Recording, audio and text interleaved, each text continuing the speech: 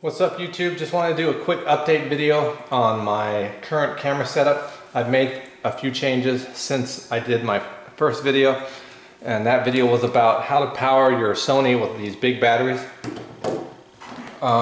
So I'm still doing that. It's working great. I did buy a third battery, so I got 3 of these big ones now.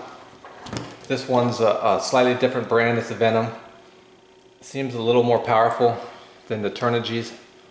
The reason I bought a third one is I did a video where we rode out to Toro Weep. It was a 3-day trip over 500 miles. So I was able to record all 3 days with using this setup.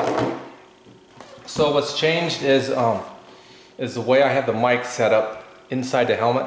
That's the main thing. The other thing that's changed is I'm using this this Scorpion helmet now, which is what model is it? It is the I got it right here. It's the VX35. That's the model, VX35. This helmet is great. I can't say enough good things about this helmet. Very plush, very comfortable, more comfortable than the Sony. I do like the dirt bike style helmet with the goggles better after using this for about 5 months. I got a ton of hours on this helmet now. The other thing that changed is the mount. Let me see if you can see how it's mounted to the helmet. The mount that came with this case broke, so it's just got a piece of bent metal to make it fit the contour of the helmet, and it doesn't come off. You can hold it. See, I don't know if I would shake it too much harder, but it never comes off unless a branch grabs it. So it's working good. You just kind of point it up at the visor, and so I'm happy that I didn't have to buy a new case. And other than that, the case is protecting the camera well. The camera still works perfectly. And the way the battery mounts on the helmet's different too now. Well, a little different. So it still velcros to the back of the helmet, but now the goggles hold it in place, and it holds it super securely. No problem at all. You don't feel the weight. It's only slightly heavier than other camera setups, just whatever the additional battery size costs you. And there's no way getting around that. So what else can I say? Oh yeah, and also the goggle straps hold this cord out of the way real nice. So the biggest change I've made is the way I have the external mics set up.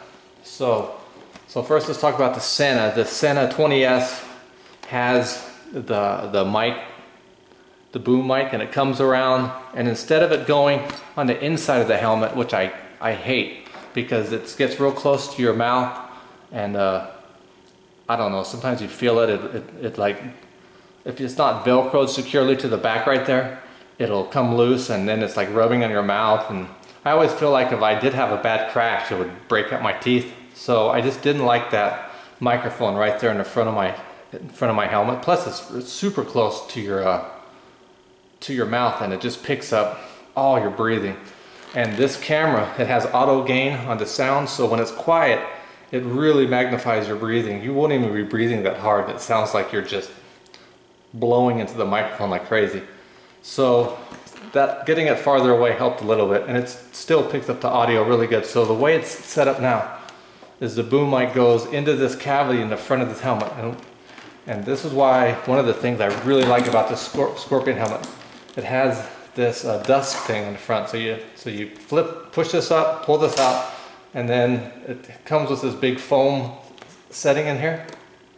And so what I did is I just cut out the screen down at the bottom, dremeled this out a little bigger, or I used a drill, or I don't remember exactly what I did, but got it to fit in there. And so you can see, let me get my flashlight. So you can see the microphone.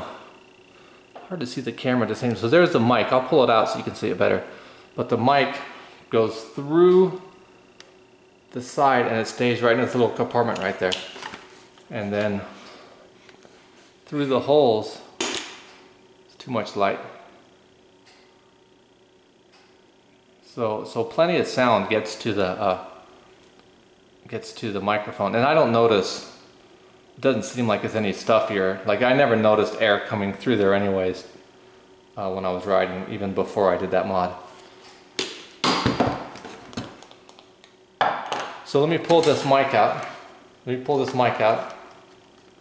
Gently pull it out.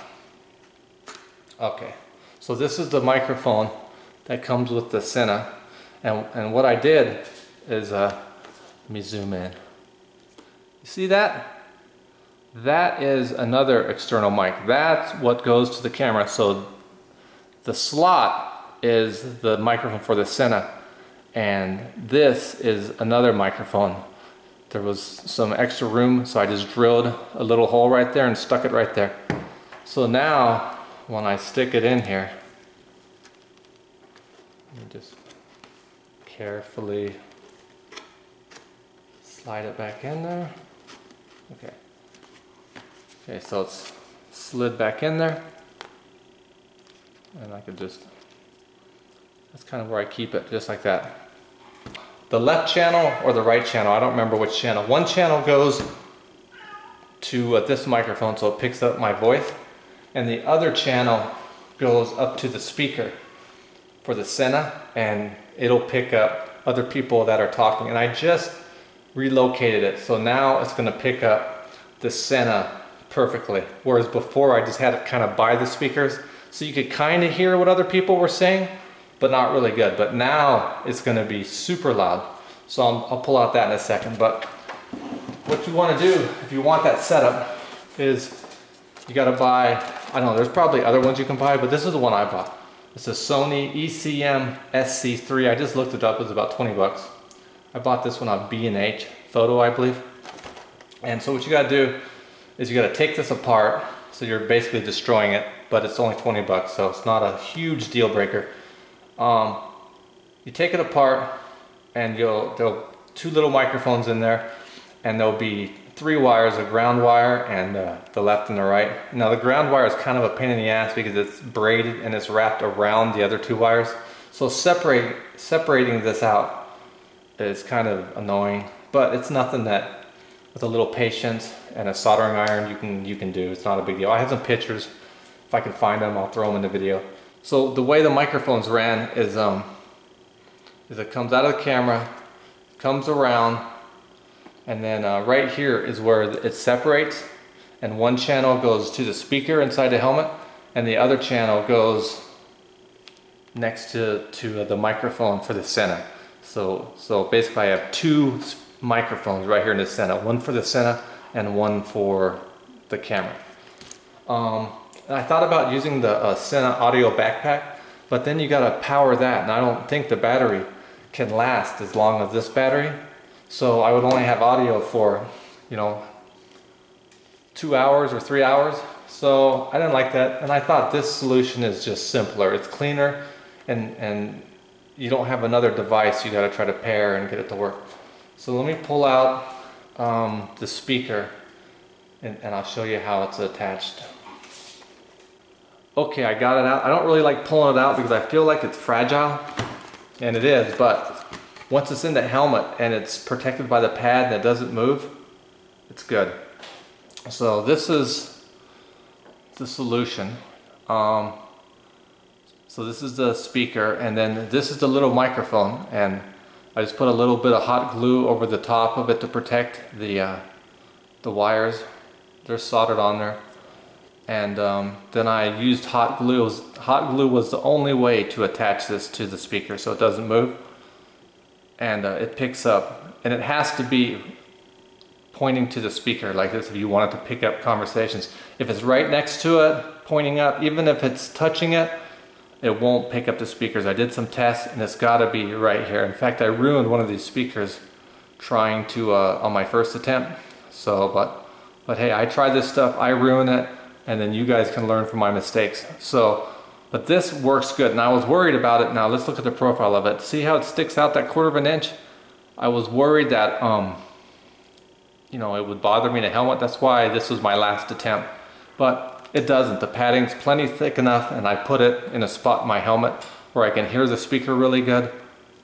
And yeah, I don't feel that bumped out. It would be nice if I could somehow get it flatter, but it's working fine. But depending on how much room you have in your helmet, that little bit that it sticks out, that might be an issue. But luckily for me, no issues with that. So that's the only solution I could come up with so far. Let me show you what I did my first attempt and how my first attempt was a fail. Now this first attempt probably would have worked if I would have just used a Dremel, because there's enough space in here. I don't know if you can see this. Let me get a flashlight. Okay, so there's enough space for the microphone to drop down in there a little bit and not touch the speaker, and you can put a little bit of a hot glue to hold it in place. And then this speaker would be pretty much flush. And then you could just put the fabric back over the top of it. And I had it, and it was working, and it was flush, and I thought it was awesome, but apparently when I was trying to remove some of that wire mesh, I hit the speaker, and it still worked, but it's not as loud as this speaker. And having one speaker not as loud as the other speaker was annoying, so I just ripped it out. And I had another set of speakers. You can buy these speakers for, I think, like 25 bucks off eBay. I don't know how good they are, but so it's not a huge loss. And I had an extra set out of a helmet I'm not using, so I'll just have to order another set of speakers. But you know, unless you try this stuff, you don't really know how it's going to work out. So that was my fail. So if you try that, use a Dremel and carefully cut out the mesh, and then you can drop that microphone in there. And if you get the spacing just right, you should be able to put it in there, and it won't touch the speaker, and it'll make your speaker pretty much flush. All right, so I'm gonna carefully put this microphone back in my helmet again, and I'll be right back. All right, I got the padding all back in there, good again.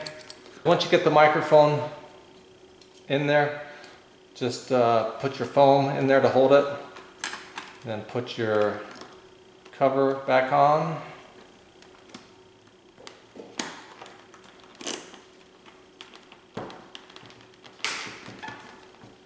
There it is. Just snaps in place. So it's a little tricky to get on there, but nothing too bad. I've only had it off a couple times. I've had it off more times trying to make this video than I have in the whole other 5 months that I owned this helmet. So anyway, that's my current setup. It's I mean, it's pretty much perfect now if you think about it. It's got good audio. You can hear other people's conversations, so it'll be great for video logging and all that, people who do that kind of stuff. You got a crazy long record time. I do run a 128 gigabyte card, and I can get, I think, 11 hours or something, but the batteries won't last that long. And if you use the high res format, the high bit rate, I forget what it's called, the XC or whatever, you can set this for a real high bit rate, then you can only get 5 hours. But I don't think it's worth it. I mean, yeah, the videos look great, but once you upload them to YouTube, they look like garbage again anyway. So I just go with the 11 hours that you can get. Let me turn this on. Low power. Oh, we can solve that problem, right? We got extra batteries. Show you how you do your battery if you do this setup. So this is the external battery connector. Then you just got to make your own cord. Just plug it into your new battery. Make sure you get to the red to the positive. I imagine the camera has some built-in protection, but I'm not going to test it out, so I'm just very careful that I hook it up right. Put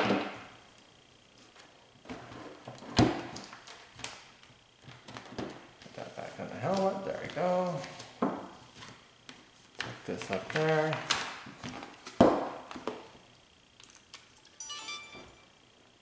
Alright, let's see how this battery is. Okay, yeah, I just formatted the card. So with a 128 gig card, you get 11 hours of space. And the battery won't run for 11 hours. You might get 9. I think this one, the Venom one, you can't see it, but I think it'll get 9 hours. Maybe more, I don't know. Okay, yeah, if you do the HD setup, you only get 5 hours and 24 minutes. So and that's a higher bit rate than the MP4 file format. So that's why I leave it on the MP4 file format, because then you get the 11 hours. And the difference in quality, you can't tell by the time YouTube gets hold of it, but on your computer, yeah, you can see that the extra bit rates, it does look nice, I have to say. So that's my setup. I hope you found it interesting. I'm pretty happy with this whole setup. It's comfortable, it's easy to use. You know, it records for long enough. You know, I'm happy with the record times I get. Now I'm happy with the audio quality, now that I finally got it to where it'll pick up the speaker. So it'll pick up my voice, and then it'll pick up, you know, whoever I'm riding with. So that's gonna be really cool, and it's gonna pick them up perfectly clear. So I can't wait to try that out on some future videos. The only thing that could be better is with this camera, I wish it had a wider field of view. I believe it only has a 120-degree field of view with the image stabilization on.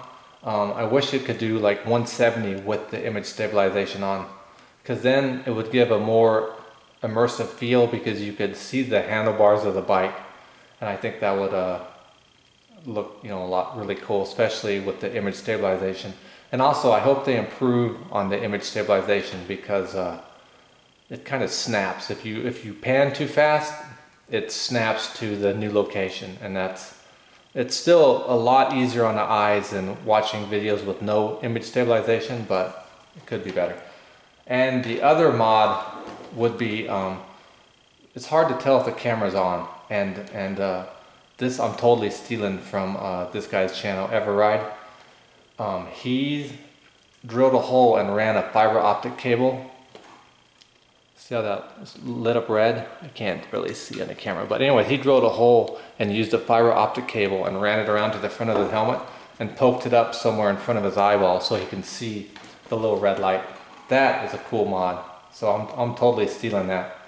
I just got to figure out where to buy a fiber optic cable. So that's it. So Sony, get your head out of your ass.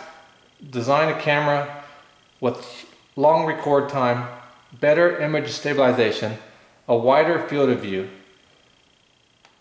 Make an external mic that already separates out, so you can run one to the front and one to a speaker, so you can, for video blogging.